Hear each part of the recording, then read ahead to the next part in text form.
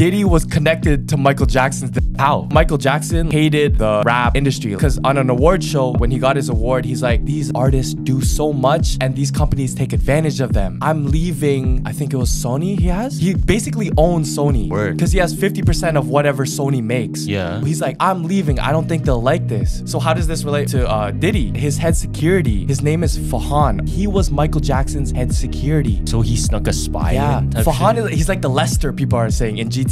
Yeah. Because whenever you're employed by Diddy and you get into police or you get pulled over, you call Fahan and he'll get you out of everything. So they had police help. Why, hello, how you doing? How can I help?